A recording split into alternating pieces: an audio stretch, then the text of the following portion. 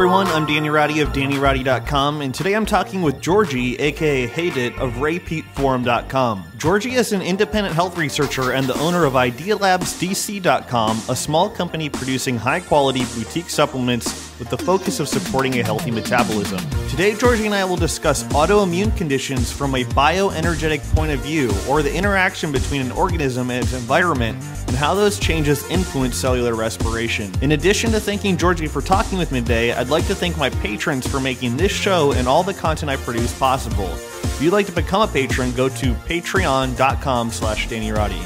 Without further ado, here's the show.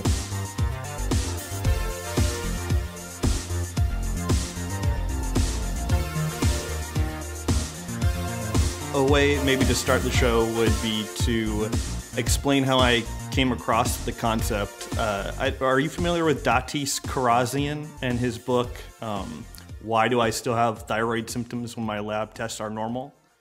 No, I'm not. But I know I had a brush with MS according to official medicine. So, I have personal, vested interest in the whole autoimmunity. I want to hear about that. This was a book I came across in about 2009. And this is when I maybe first started to hone in a little bit more on thyroid problems. And then Chris Kresser started like a series about Datis Kharrazian's work on autoimmunity and tied it into gluten and vitamin D. Mm-hmm. And now it's an autoimmune protocol. And the idea just that your own body is attacking you and basically wants to kill you. And does it remind you of another disease like that? Yeah, it does. Like the cancer thing we have talked about repeatedly. But I'm pretty ignorant on the mainstream's view because I was introduced to the alternative view almost instantly. And I was, because I didn't have really any foundation of what would cause an autoimmune problem, I was just interested in Chris Kresser's and the Perfect Health Diet, Paul Jamenet's, and Datis Kharrazian's view. And then later, and we'll get into it, but Ray Pete's completely alternative view of the immune system based on Jamie Cunliffe's work. But why don't you give me just kind of an overview of your thoughts on the mainstream's view of autoimmunity, as well as your own experience and anything else that you wanted to add in, Georgi? Mm-hmm. So basically the mainstream view is that there are a number of autoimmune conditions where the body's immune system goes into overdrive and it starts attacking and destroying selective tissues depending on what specific condition you're being diagnosed with. Like in the case of multiple sclerosis, basically they're claiming that the attack mounted by the immune system causes demyelination of the nerves, and basically this interferes with the signals that your central nervous system is sending to your limbs. So eventually, people with MS are being told that they'll develop, if not paralysis, they'll develop severe movement disorders, lack of bowel control. Some people will develop mental disorders as well. In the case of rheumatoid arthritis, I think almost everybody has heard of it. Used to be thought of as a disease of old people, but now it's not uncommon to see somebody in their 20s or 30s have a rheumatoid arthritis. So basically, in that condition, the immune system attacks the joints and the ligaments. So these people have pain and swelling, in their knees and elbows and shoulders. And whenever they have an attack, basically they're saying the immune system is destroying that connective tissue that's in their joints. In the case of lupus, basically it's I guess the most common symptoms that are visible are on the skin. There's a very characteristic sign of lupus. They call it the butterfly. I think it's basically it's on the face, around the nose, and it does look like a butterfly whenever these people are having a sort of like an acute exacerbation, which is really what they call the attack of the immune system. And then, so what else? Psoriasis, I guess, is a very common one. You see a lot of ads. Basically, for all these, you see a lot of ads on TV, and they're all, the underlying explanation is the same. There is no known cause of autoimmune conditions. Some of the official speculation is that it's caused initially by a viral agent, and we'll talk about this later. Specifically, in the cases of multiple sclerosis, they're claiming that it's probably caused by something called the JC virus, which more than 90% of the people carry within them. But then the official medicine says, even though the initial immune attack may be caused by a viral agent or some other pathogen, that's really not the important thing, because eventually the immune system somehow goes in overdrive, and it doesn't turn itself off after the pathogen has been handled. So that contributes to the symptoms. Did you want to cover a little bit like the basic view of the immune system, like a self versus non-self? Yeah, basically the immune system produces antibodies, and basically depending on the pathogen, the antibodies can be targeted against a virus, or if the antibodies are the so-called autoantibodies, people with hepatitis, which is also another thing that is called to be thought to be an autoimmune condition. They produce antibodies that seem to be targeted at the tissue of the liver. So each specific tissue can have an antibody produced for it, and that's one of the diagnostic methods for a specific autoimmune condition. But that seems to only work in sort of advanced cases where there is actually tissue breakdown, and even then it's really not. Even modern medicine doesn't claim that these autoantibodies are causative somehow. They're just saying, it's a biomarker of the fact that your immune system is attacking you, because these antibodies are specific to that particular tissue which has been affected by the disease. And I guess the parallel is from whenever you get attacked by a virus, you produce antibodies against that virus. So the assumption is, if you're producing antibodies against a tissue that is your own, it's almost as if your body is trying to reject it. And people that have organ transplants, they sometimes produce autoantibodies against that foreign organ that has been transplanted. That may be another reason why people are starting to think about your immune system trying to sort of reject your own organs due to them somehow being pathological. I'm sorry, not the organs, but the immune system somehow getting demented and starting to attack your own organs. And these antibodies have really specific names, like the anti-thyroid antibodies. Like I'll get an email every so often from somebody with so-called Hashimoto's disease, and they'll be very concerned with the antibodies. And it seems like a pretty confusing problem. Do you have any thoughts specifically on Hashimoto's disease? It's possible to cause it actually very easily. If you go and get, I would say, more than 3 dental x-rays in a month, you have a dramatically higher chance of developing so-called Hashimoto's. So in this case, here's a clear example that there's no pathogen associated with, right? So again, going back to the statement that the real cause of autoimmune disease is unknown, but in some cases it's caused by a virus. Well, in this case, there is no virus known that is attacking the thyroid in any shape or form, or at least not one that will cause the type of damage that would trigger an autoimmune response. So, but if you expose the thyroid to some kind of an assault, like ionizing radiation, and in some cases, actually, it has been shown that direct injections of some sort of a liquid that is being used to enhance the imaging. I think they call it a gadolinium agent. It's also radioactive. So some people who get an MRI of their neck, or some other tissue in the area, actually even in their head, they may get Hashimoto's as a result of them being injected with this agent. Of course, nobody will admit it, but the fact that it happens and it's so strongly associated with the ionizing radiation from the X-ray or from the gadolinium agent sort of suggests that if there is such a thing as an autoimmune condition of the thyroid, it's not caused by a pathogen. I think there's enough evidence to discard the official hypothesis that the immune system is attacking the thyroid. I mean, the only thing that can be said in this case is that as a result of radiation, there's an overactive immune response targeted at the thyroid, but not that the immune system somehow trying to reject it. Here's the funny thing about autoimmune conditions. Several things that are being openly admitted by mainstream medicine. One of them, and probably the most important thing, is that there is an abnormally high ratio of women to men suffering from these autoimmune conditions. So if you look at the ads on TV, whether it's psoriasis, rheumatoid arthritis, especially lupus and psoriasis, are I think the ratio is especially high, much higher there. Multiple sclerosis, all of these autoimmune conditions. If you take the average, the ratio of men to women suffering is about 4-1.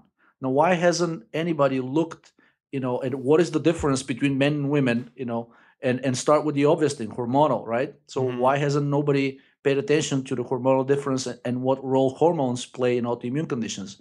Believe it or not, there is tons of evidence that hormones play a role, but completely aside from what Ray has written. And basically, it's widely acknowledged that there is a hormone disbalance that exists in all of the autoimmune conditions. So, for example, there's also a great parallel between the autoimmune conditions and the conditions of immunodeficiency, the most notable of which is HIV. So basically, if you take a person with an HIV, they will meet, and you blind the doctors who are performing the diagnosis or the treatment.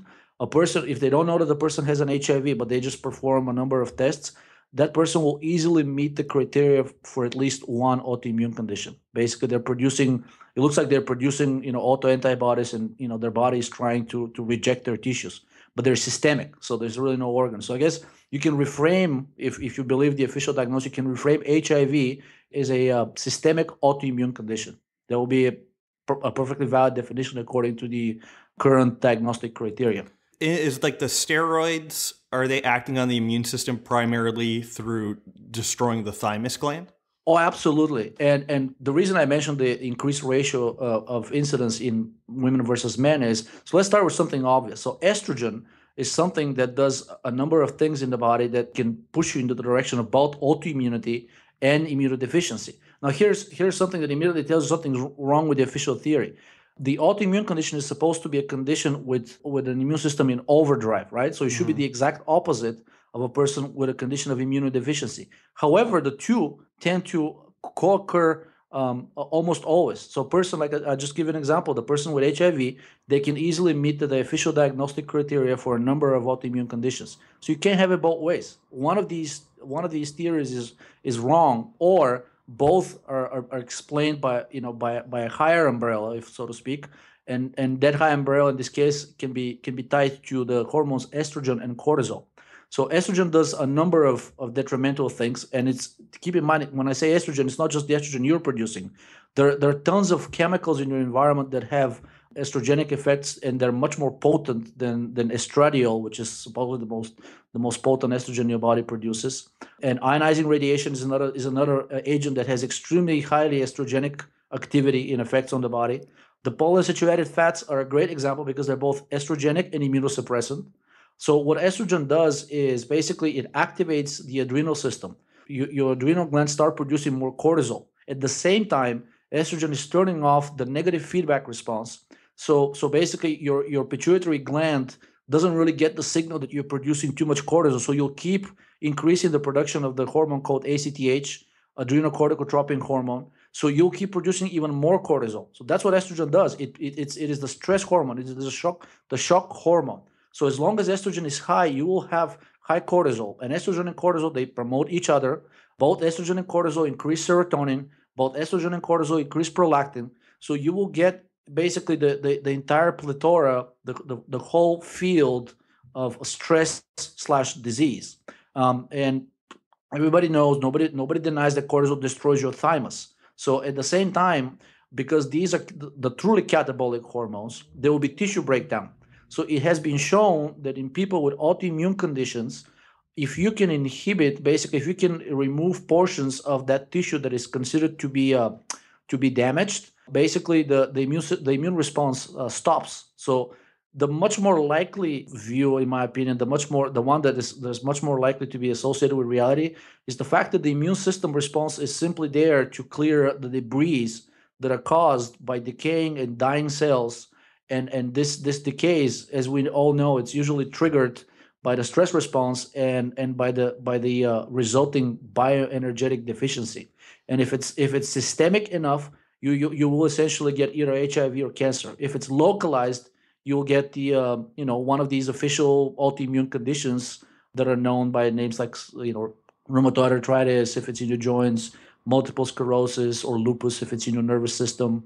Psoriasis if it's at your skin. So just because something appears in a specific organ, that does not mean it is not a systemic disease. In the vast majority of cases, it is, and it cannot be any other way. These cells communicate with each other. They send signals that are distributed around the entire body. So your entire body knows, for example, that you have a lesion on your arm, and that lesion is the psoriatic lesion. So you're likely to have symptoms of psoriasis elsewhere in your body, no matter how much modern medicine tries to deny it. For example, people with autoimmune conditions, if we assume they're all being caused by estrogen, by ionizing radiation, basically by toxic chemicals with estrogenic activity, you would expect people with a high estrogenic burden to have a high incidence of liver disease. And lo and behold, that is the case.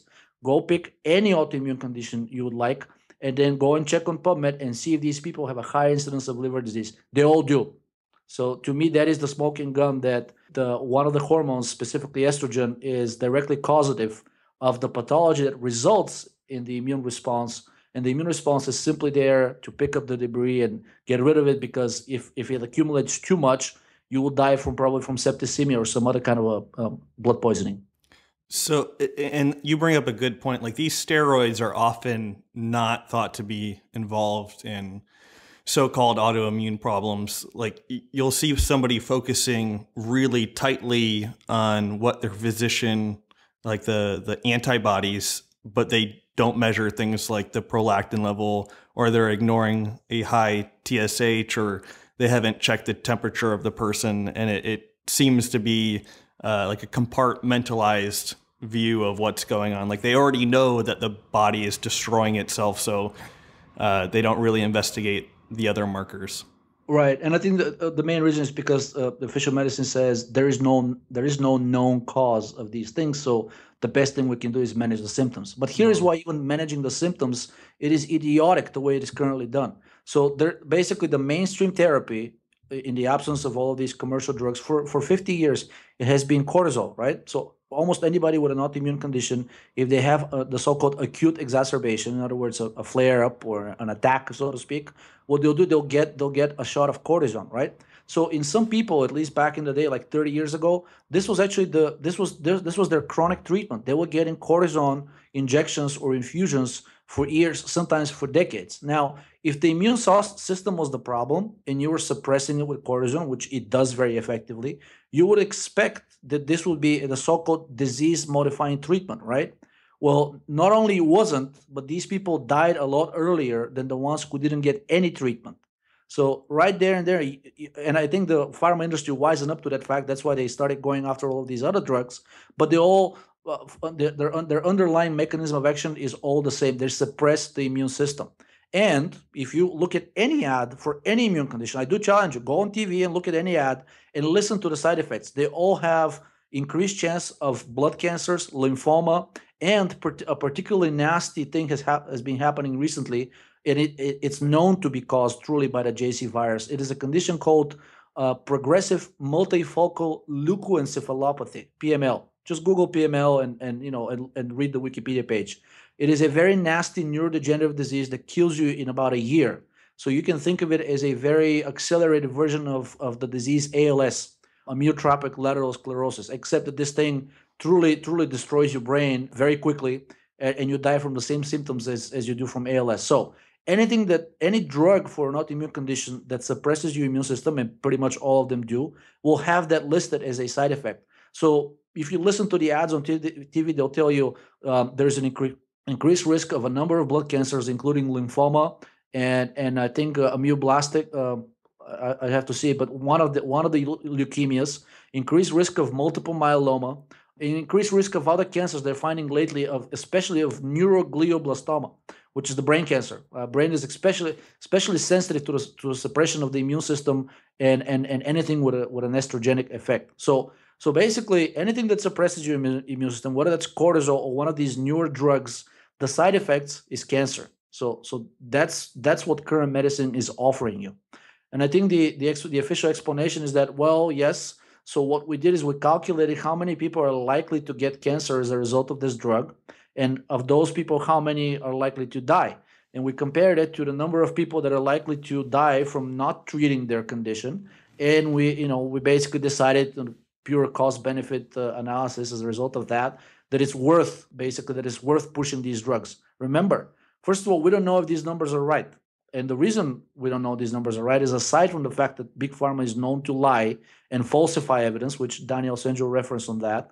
There's actually even, it made the New York Times that the FDA... You don't need to send me a reference. Yeah. But it was apparently it is so systemic. It is so systemic that right now there is a serious doubt that about 700 of the 1,000 most important generic drugs being produced and sold in the United States, the evidence around them is at best questionable, and in some cases it was known to be fraudulent. But basically, so that's basically what you have there, as as the official treatment. So I challenge you to go and check for yourself. Basically, if you get any of these drugs. So I wanted to also point out that, so the reason we shouldn't be so easily trust, not so much because the FDA may be evil or incompetent, but because we don't truly know. And Ray said it many times, and it's been verified. Most older doctors will tell you, we don't know the full side effect profile of a drug until at least 20 years have passed after with that drug being used in the wide circulation. So that is the only. So in other words, that is the true clinical trial. It's starting to sell that drug to the general public, and 20 years later, accumulating the data and seeing what that drug does. So in effect, all these clinical trials that are being done for all of the drugs that you're currently putting in your mouth, all they really achieve is showing that these drugs will not kill you immediately. In other words, within a year. Anything after that is fair game. Something I love that Ray said was that X-rays used to be used to treat acne and ringworm and lupus. And then my friend Lex Rooker, I think he's about 60 years old, he verified that and told me, yeah, I used to go get X-rays for my acne. And the bizarre part about that being that he explained how effective it was for temporarily reducing the inflammation and getting rid of his acne. And of course, the long-term harmful effects of getting chronic X-rays for a problem like that, causing things like cancer and so on, and never really knowing if the treatment you're receiving is safe until way later, like you're talking about. Yeah, and I think whenever you're about to ingest a drug, which even now has the admitted side effects of increased cancer, you should probably be asking yourself, is this really worth it? Now, I'm not encouraging people to stop taking their drugs. What I am encouraging that you should question your doctor to the very end and ask for data, and ask for basically for information and evidence that it is truly worth it to take a drug for a condition that in many cases is not lethal. I know it's very unpleasant, but you should question your doctor to give you his or her view of why basically the benefit is higher than the risk in this particular case. And you shouldn't just accept the regurgitations from because many doctors will just hand you over the brochure that the pharma company gave them, and they'll say read up on that. Would you read would you take as the official version? Like if you go to your mechanic and he says this car is done, it needs to be replaced, wouldn't you ask for a second opinion? Somebody who is not involved. And actually, ideally, if you take it to another mechanic, that mechanic may also say the same thing. Keep in mind they're in the same industry, so they all have an incentive to fix your car and charge you. So it would have been great if there was a way to go to somebody who does not have a vested interest in you buying that drug and asking for a second opinion. Unfortunately, for many people in the Western world, that's not possible, because any doctor will have a vested interest, because they're probably selling the same drug. That's how they make money. That's how they pay their loans from medical school, is by selling you these things that official pharma brochures say that they're safe, both safe and effective. So, like, shifting over to the alternative, because I'm sure a lot of people listening to this are convinced that their physician might not know exactly what they're doing. What's wrong with something like, if you're not familiar with the paleo autoimmune protocol, it's a highly restrictive, basically vegetable and meat diet. What would be wrong if you were diagnosed with a autoimmune problem? What would be wrong just tackling that diet to the extreme?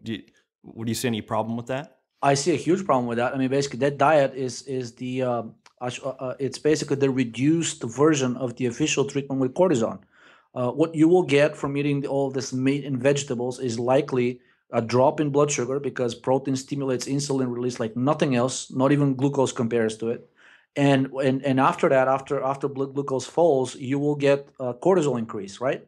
And cortisol will basically start eating at your muscle tissue and destroying your thymus, and essentially, and also stimulating the release, the production and the release of estrogen. So it will burden your liver. It will inhibit the conversion of the hormone T4 into the active hormone T3. So basically, if we agree with the idea that cortisol and estrogen, these catabolic stress hormones, are only beneficial in the short run because they suppress your immune system, but they truly contribute to pathology long term. They'll be one of the worst diets you would want to do. I mean, it'll be not as powerful, but it will be similar in principle to doing the radiation treatment, right? Or eating a diet that's high in PUFA that probably will have a similar effect, or getting a cortisone shot. I mean, if anything, that the cortisone shot may actually be the least damaging because there are ways to control the side effects of cortisone. I don't know if there are side effects, if there are ways to control systemic side effects of a bad diet, right? I mean, I can't just. There are things. If you increase your intake of the hormone DHEA, maybe even progesterone, you can negate some of the side effects of a cortisone injection that is given to you for acute exacerbation. But if you eat a poor diet that basically tells your body that these things need to be overproduced, I don't know, basically how would you defend against that other than correcting your diet? They'll be the first thing to do. The other side of that coin usually is attempting to, quote, fix the gut, end quote. And usually the way to do that from the alternative is to take fermented foods or prebiotics or probiotics. What are your thoughts on that? Well, so here's I think a perfect example is if you think that probiotics are good for you, I should tell you that even modern medicine admits that the lactobacillus strain, it may be a direct cause of lupus, right?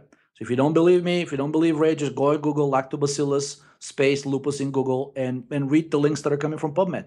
That's official research. Don't read the blogs. I mean, even some of them are legit, but if you want to show your doctor something that he or she will take more seriously, if they're I don't know, maybe they won't, but yeah, show up with PubMed studies if you want to have a 1% chance of being taken seriously.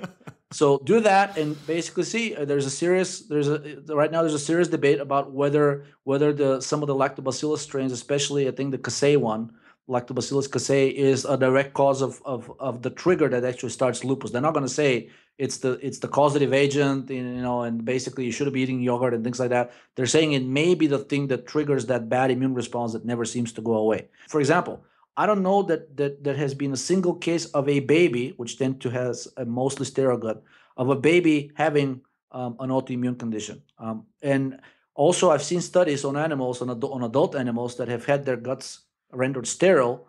In other words, there's almost no bacteria there. These animals are remarkably resilient to things like endotoxemic shock and the development of autoimmune conditions.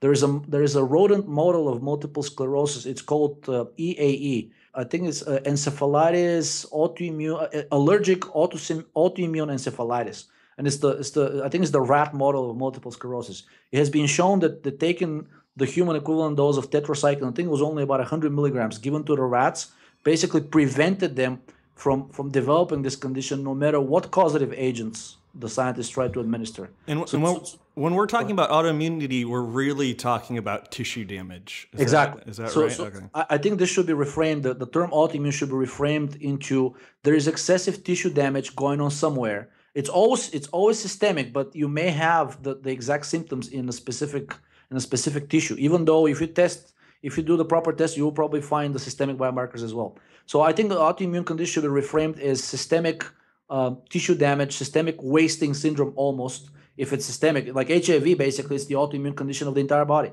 And that's HIV people basically waste away, kind of like diabetic people or people with cancer. In fact, if you see a person with advanced AIDS, it will be impossible for you to tell the difference between that and a cachexia cancer patient dying from basically the loss of muscle mass and other important tissues like the thymus and your liver and your brain. And you mentioned there was a drug for AIDS that the sole mechanism of the drug was to deplete phosphate, showing the importance of regulating parathyroid hormone and prolactin, which they seem to increase and antagonize each other. Yeah, and here are some of the other things that have been tried for cancer. For AIDS. Not antagonize each other, increase each other. Rather. Increase each other, yeah. So depleting phosphates was one thing, which has the side effect of increasing calcium. So the calcium to phosphate ratio will increase as a result of that drug. Other things that have been tried for AIDS include aspirin. As a matter of fact, the trial was so successful that it was stopped in the mid-90s. And if you look at the preliminary results that were published, they said it is extremely promising, but some people got elevated liver enzymes, so we stopped it. Nobody died, right? I mean, these people have a deadly condition. Is that a reason to stop a trial? But apparently it is. But the conclusions are there. 4 grams of aspirin daily for 2 weeks basically completely removed the symptoms of AIDS. And we're not talking about HIV. We're talking about AIDS, which is already the manifested disease. These people already are at risk of dying from pneumonia or even from a simple flu virus because their immune system is already destroyed. So inhibiting the release of free fatty acids, which is one of the primary mechanisms of aspirin, and opposing estrogen, which is probably the primary mechanism of action of aspirin, even though it binds to no known receptor, right? If you look at the way aspirin stimulates the cells and the way it works on metabolism and the way it works on tissues, in basically, and if you count, let's say you pick like 50 different ways it does that, and you do the same thing for estrogen, it will be approximately in the opposite way. So you can think of aspirin as the functional estrogen antagonist. So aspirin was very successful. Niacinamide was also extremely successful. 3 grams of niacinamide for a month, again, put these people in remission, right? So what does niacinamide do? A number of good things, but again, primary thing is lowers lipolysis, so inhibits lipolysis. You have less free fatty acids in the blood, and increases the ratio of NAD to NADH because niacinamide is a precursor to NAD. So it puts your body in an oxidized state versus a reduced state. If you check the NADH levels of any person with an autoimmune condition or HIV or cancer, you'll find that it's abnormally high. Normally, the ratio of NAD to NADH in healthy people is about 1,000. In sick people, it can drop to as low as 100 or even lower. So all of these people, that will be a very good way to test for systemic disease. Check the NAD to the NADH ratio. So niacinamide, being a precursor to NAD, raises that ratio. And basically, when you raise that ratio, your body it does not have to be stuck in glycolysis. So whenever you have an overproduction of NADH, and we discussed this in one of the previous shows, whenever you have an excess of NADH, the body needs its NAD in order to continue metabolizing it to keep you alive. So what does it do? It tries to oxidize NADH back to NAD. And in the absence of oxygen, in hypoxic conditions, in anaerobic conditions, when oxygen cannot do its job of oxidizing NADH back to NAD, normally it does it in the electron transport chain, the body will use pyruvate to oxidize NADH. And in oxidizing NADH, pyruvate will be converted to lactate. So test anybody with an autoimmune condition or HIV, you will find that their lactate is high and carbon dioxide is low. So if you look systemically, there is very little difference between a person with an HIV and a person with cancer. There's very little difference between a person with an autoimmune condition and a person with cancer. It's probably just a matter of intensity, right? But however, if you look at advanced cases, and I think there was a recent study done on multiple sclerosis, people with advanced cases of multiple sclerosis, it's called primary progressive MS, PPMS, they had actually the same systemic biomarkers as people with stage 3 cancer. So this tells you something. These are diseases that are apparently caused by different agents, right? A lot of them apparently are genetic, so at least that's the official version. However, they all seem to manifest in a very similar, if not the same way. And the agents that help are all agents that oppose estrogen, oppose cortisol, stimulate oxidative phosphorylation, inhibit excessive glycolysis, stimulate the Krebs cycle. So it all comes down to structure and function.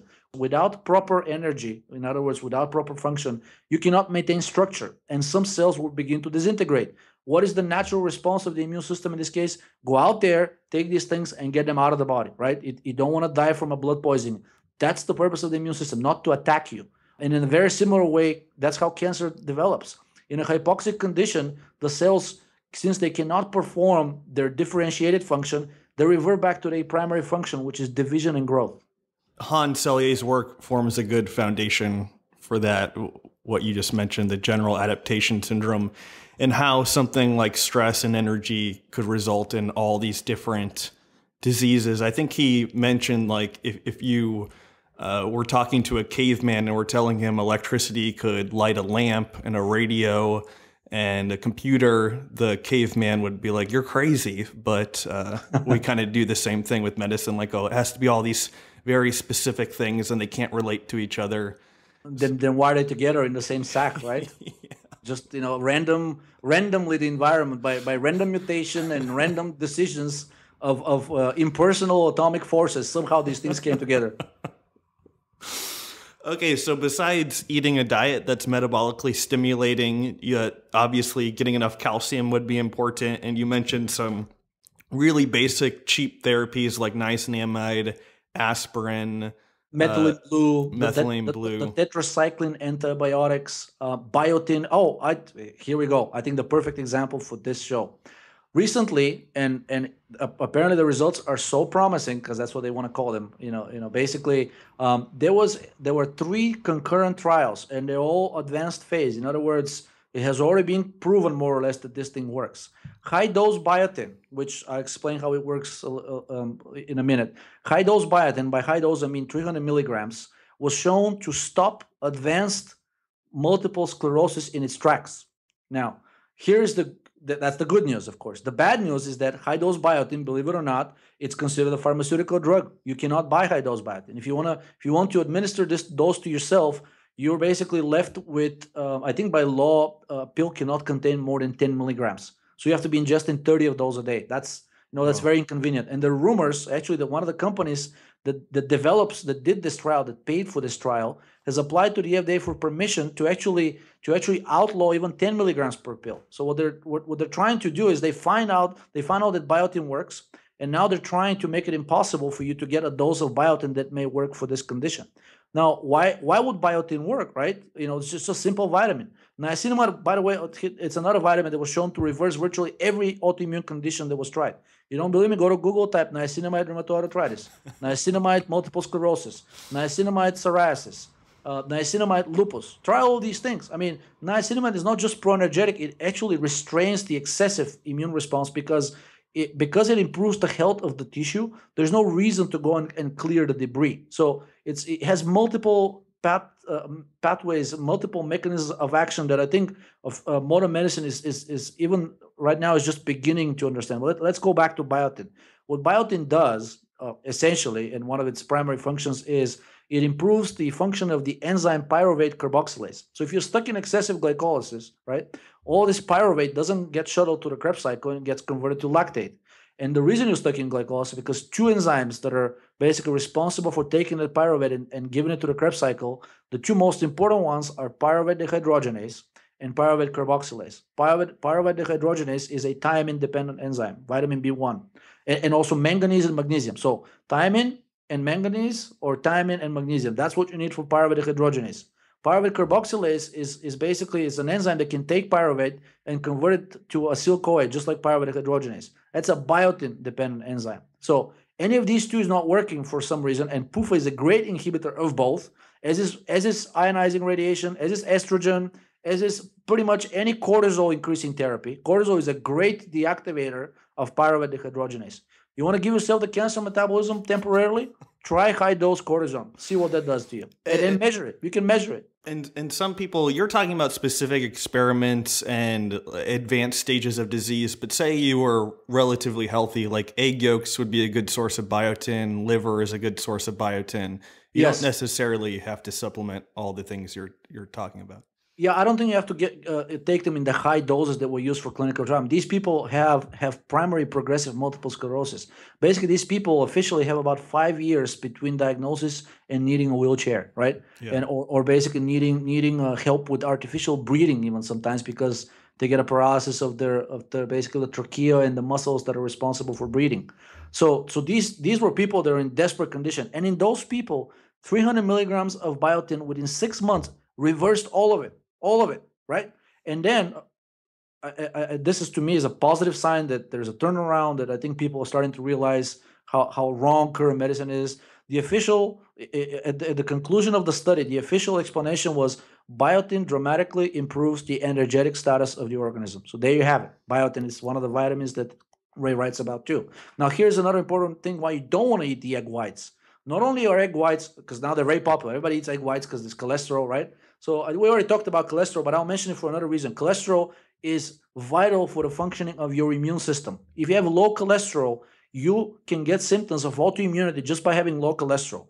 With low cholesterol, you can die from the flu. That's one of the primary purposes of cholesterol, is to deactivate viruses that are invading your body. So, and many people with autoimmune conditions are actually on cholesterol drugs because, oh, it's bad cholesterol, it's going to give you cardiovascular disease. Anyways, so the reason you don't want to eat egg whites, two main reasons. First, you're getting an abnormally high amount of tryptophan, and that's the amino acid that will convert into serotonin in your body, and especially so in sick people. It has been shown that patients with cancer, HIV, autoimmune conditions, in these people, the enzyme tryptophan hydroxylase, both type 1 and 2, is dramatically overexpressed. So almost all the tryptophan they ingest, you'll get converted to serotonin, not to niacin, right? Not to the vitamin B3, which is what you wanted to do. So if you eat only the egg whites, you will get an abnormally high rate compared to other protein of tryptophan. And also, the egg whites contain an enzyme that binds biotin. You can induce biotin deficiency very easily in people by feeding them egg whites for 5 days. So it is the egg yolks, and actually you should be eating the whole egg. There's a reason why this egg exists in the shape that it does. All these attempts to create a better food I should have called this misguided. It's always good to test and experiment. But when there is no mechanism why something modified is better for you, you should probably err on the side of caution and eat the whole organic thing. So if you eat too much egg whites, you will deplete yourself of biotin and you will give yourself extra serotonin. So eat the yolk and preferably the whole egg. It's got cholesterol. It's got a lot of other good stuff for you. Actually, even has some androgens in it. Do you want to touch on sugar's role in supporting immune function? Because that's a common argument launched at consuming sugar, that it will suppress your immune system. And you're talking about increasing cholesterol synthesis, and the fructose component is exactly very good for increasing the liver synthesis of cholesterol. So that's a very good point, actually. I just mentioned that cholesterol is very important for the function of your immune system. So without eating sugar, and specifically fructose, which is a very efficient precursor of cholesterol, you either have to ingest cholesterol from your diet, basically pre-made, like for example, the eggs are a great source of cholesterol. So are most meats or products that contain some kind of a saturated fat. They usually go together because saturated fat binds cholesterol. And in the body, basically the chylomicrons that carry cholesterol around, and the VLDL cholesterol, basically it's vital for them to have a good supply of saturated fat, not PUFA. So basically, without sufficient supply of sugar, you will probably not produce sufficient cholesterol. And if you're not ingesting it from your diet otherwise, mainly due to restricting cholesterol-rich foods like everybody seems to be doing lately, basically your immune system will be malfunctioning. There was a study published, I think it was back in 2010, which showed that people who lowered their cholesterol somehow, and it didn't matter if it was through statins or avoidance of dietary cholesterol or doing something, or maybe over-exercising, which is another thing that may reduce your LDL and raise your HDL. Maybe it's another thing we can talk about, why you don't want high levels of HDL. So if you do anything to lower your LDL cholesterol, that is the true good cholesterol. Stop listening to this nonsense about HDL. Things that raise HDL are invariably toxic. So ethanol raises HDL. Ionizing radiation raises HDL. Excessive exercise raises HDL. Do these sound like things that in excess are good for you? Yeah, No. estrogen does too, right? Exactly. Estrogen does too. Basically, the women on birth control pills have been heralded as having a perfect, cardiovascular profile because their HDL is over 60. You want it to be anything over 40 is perfect. No, it's not true. It is a response to some kind of a noxic agent that is inside you, and that's what the body uses to deal with it. So you want the LDL cholesterol, and basically you want to ingest it preferably from food. If you don't, and you limit your sugar intake, your total cholesterol will be low. And people with low cholesterol, regardless of the cause, have been found to basically, levels of low cholesterol were found to predate cancer diagnosis by more than 2 decades. Now, think about anything else that can be so predictive about your chance of getting cancer. Low cholesterol is predictive of your chance of getting cancer. Actually increases it by 11 times. And it's predictive of developing cancer 2 decades before there is actually a sign of cancer in the body that can be diagnosed. Before we wrap up, just because I know we'll get questions on it, do you want to address high levels of cholesterol and how that could be related to low thyroid function? Yeah, basically there are many, just we talked about the immune system, but one of the basic functions of cholesterol is to be the precursor of all of your steroid hormones. Now, if the levels of cholesterol are high, this could mean basically two things. You're either eating too much of it, or you're producing too much of it, and you're not converting it the way it should be into pregnenolone, which is the first step. And then for pregnenolone, you can either convert it to DHEA by the enzyme 3-beta-hydroxysteroid dehydrogenase, or to progesterone by the enzyme 17-alpha-hydroxysteroid dehydrogenase. So if you have high cholesterol, this is strongly suggestive of a steroidal deficiency further down the chain, with the exception of cortisol and estrogen, which tend to accumulate. So if you have high cholesterol, chances are you have high estrogen and high cortisol and low levels of the protective steroids that happen to be in between. And why would you have basically a low conversion of cholesterol into these steroids? Well, several reasons, but two of the ones that have been proven consistently are low levels of thyroid hormone or vitamin A deficiency. Now, vitamin A deficiency will inhibit the function of the two enzymes 3-beta-HSD and 17-alpha-HSD, and without thyroid hormone, your cells, because the first step of creating the pregnenolone from cholesterol happens in the mitochondria, your cells will not be able to perform that step. It is dependent on NAD and thyroid hormone. NAD, basically, if you're a reduced state, you will not have enough NAD, so you will not be able to convert enough cholesterol. So high cholesterol, more than anything else, is diagnostic of poor metabolism, of potentially hypothyroidism or deficiency of vitamin A. And in some cases, basically, some people have deficiency in one of the enzymes like 3-beta-hydroxysteroid or 17-alpha that is caused by external agent. You go get an X-ray, even a simple X-ray will inhibit the function of these two enzymes, and also will inhibit the side cleavage enzyme in the mitochondria. So you'll be stuck at the cholesterol step. You won't even produce pregnenolone. Almost any toxic agent has dramatic effect on the steroid enzymes that are basically between pregnenolone and further down. But most toxic agents do not inhibit aromatase, and they do not inhibit 11-beta-hydroxysteroid dehydrogenase type 1. These two enzymes are responsible for creating correspondingly estrogen and cortisol. You go and get a radiation or any kind of a toxic agent to have an effect on you, you will upregulate dramatically the function of the two enzymes at the very end of the chain, and you will inhibit the function of the enzymes further up on the chain. So you will give yourself the stress response as directly measurable by these two hormones. So in summary, if you suspect or have been diagnosed with autoimmunity, the basic idea being to restore energy metabolism throughout the entire organism to protect the tissues, because the autoimmunity, so-called, is the result of damaged tissues. Yes, that will be my main approach, is to confirm or at least try to rule out, because I'm not completely excluding the possibility that you may have a viral infection or some other kind of a process going on that is causing the immune system to sort of quote unquote attack that specific tissue. But that is very rare. And in the absence of evidence for that, the first thing I will do is try to test for overall metabolic function. You can measure, one of the best ways is to look at the levels of carbon dioxide. You can do the thyroid tests. Some labs will be willing, actually most labs can do it, some doctors will not be willing to prescribe it. You can test for the NAD to the NADH ratio. Is that a blood test? Yeah, it is a blood test, yeah. It's a very simple blood test. It's actually one of the cheapest. I asked my doctor, he just gave me the weird looks of like, why do you need that? And I said, well, why? Is it like we can't do it? He's like, no, it's just nobody's ever asked for it. He's like, I did that in medical school when we were studying the cellular response to toxins. And I said, what do you mean? He said, yeah, basically we showed that radiation dramatically lowers the NAD to the NADH ratio. And I didn't go into any further. To me, that immediately right there was the evidence. Basically, radiation metabolically kills you, in a sense. It just puts you into. So yes, I would try to do tests that confirm, that try to give you an idea of where your metabolic function stands. If you have high cholesterol, chances are metabolism is not working well. If you have low NAD to NADH ratio, again, if you have low, I think the high cholesterol, combination of high cholesterol and the high cholesterol and low carbon dioxide, these two combined are probably the cheapest and give you the biggest bang for the buck in telling you where you stand metabolically.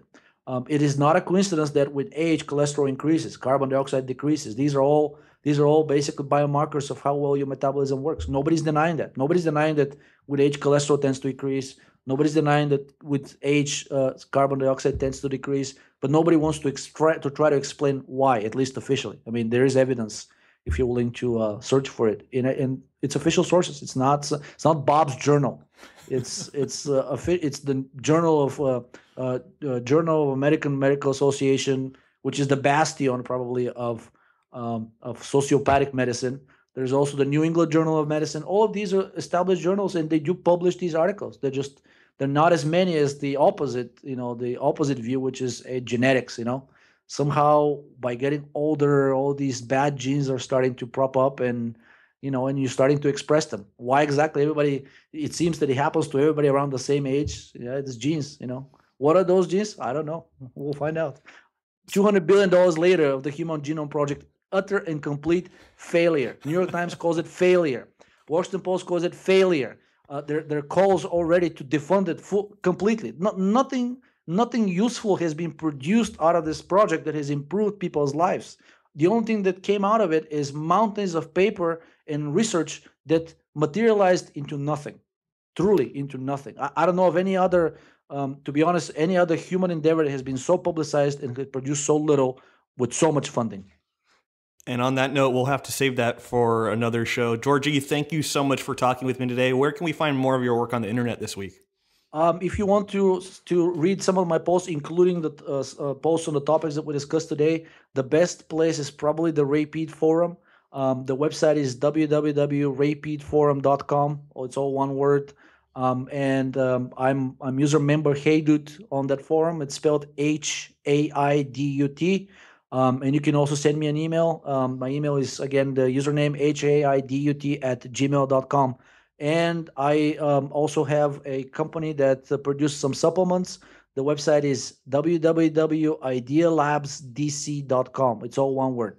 And again, I would like to emphasize, I am not a supplement. I'm not in the supplement selling business to make money. If you want to take my ideas that are there and make the supplement yourselves, please do so. My biggest goal is to show you that there's stuff out there that is cheap and it works. The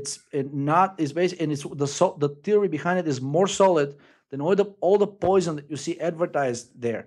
And if you want to check for yourself, pick any ingredient that is in my supplements or something that Ray has come up with or he has written about, and I challenge you to go and find the side effects of that thing. Usually it's cough and nausea. So compare that to the leukemia you're getting from the latest drug for rheumatoid arthritis. Georgi, thank you so much, man. Thanks a lot. That's going to conclude this week's episode of Generative Energy. I'd like to thank Georgi again for talking with me today, along with my patrons for their support of the show and all the content I produce. If you enjoy the show, please hit that thumbs up button on YouTube. That really helps us out. And also leave a comment with your thoughts and constructive criticisms, or any questions you had about the content of the show. I'm not sure what we're going to talk about next week, but it will probably be genetic determinism, which is a huge topic, so that's why we actually moved it to next week. So hopefully you enjoyed the show. As always, thank you for listening. The support of the show is overwhelming, and it makes it really fun to continue to do it because so many people are enjoying it. So thanks again for listening, and I'll talk to you guys soon.